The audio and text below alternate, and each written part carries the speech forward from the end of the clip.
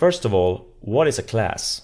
Well, a class is a kind of blueprint for an object. And in our case, I have 3 rows here which describe 3 kinds of bonds. To create a class in VBA, you simply right-click here and press Insert Class Module.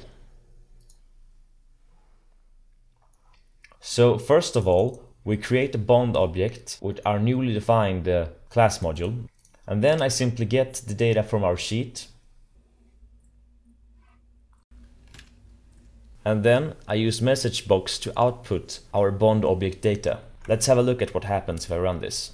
So what's useful about storing all the data in these abstract objects is that it's more easily understandable for us humans to speak of objects in these terms and throw different kinds of data together inside one object.